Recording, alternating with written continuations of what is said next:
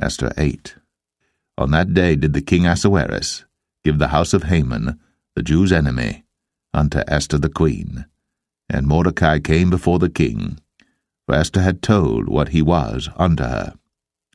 And the king took off his ring, which he had taken from Haman, and gave it unto Mordecai. And Esther set Mordecai over the house of Haman. And Esther spake yet again before the king, and fell down at his feet, and besought him with tears to put away the mischief of Haman the Agagite, and his device that he had devised against the Jews. Then the king held out the golden scepter toward Esther.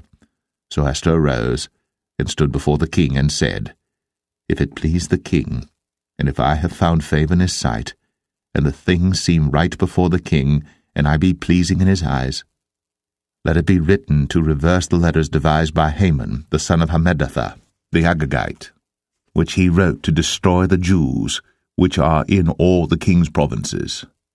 For how can I endure to see the evil that shall come unto my people? Or how can I endure to see the destruction of my kindred? Then the king Ahasuerus said unto Esther the queen, and to Mordecai the Jew, Behold, I have given Esther the house of Haman, and him they have hanged upon the gallows, because he laid his hand upon the Jews. Write ye also for the Jews, as it liketh you, in the king's name, and seal it with the king's ring. For the writing which is written in the king's name, and sealed with the king's ring, may no man reverse. Then were the king's scribes called at that time in the 3rd month, that is, the month Sivan, on the 23 day thereof. And it was written according to all that Mordecai commanded unto the Jews, and to the lieutenants, and the deputies and rulers of the provinces which are from India unto Ethiopia, and 127 provinces, unto every province according to the writing thereof, and unto every people after their language, and to the Jews according to their writing and according to their language. And he wrote in the king Ahasuerus' name, and sealed it with the king's ring, and sent letters by posts, on horseback, and riders on mules, camels, and young dromedaries, wherein the king granted the Jews which were in every city to gather themselves together, and to stand for their life, to destroy, to slay, and to cause to perish all the power of the people in province that would assault them, both little ones and women, and to take the spoil of them for a prey.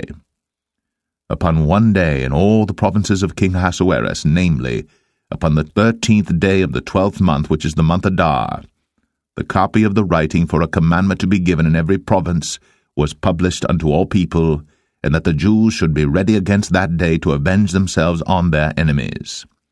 So the posts that rode upon mules and camels went out, being hastened and pressed on by the king's commandment. And the decree was given at Shushan the palace. And Mordecai went out from the presence of the king, in royal apparel of blue and white, and with a great crown of gold, and with a garment of fine linen and purple, and the city of Shushan rejoiced and was glad. The Jews had light, and gladness, and joy, and honor. And in every province, and in every city whithersoever the king's commandment and his decree came, the Jews had joy and gladness, a feast and a good day. And many of the people of the land became Jews, for the fear of the Jews fell upon them.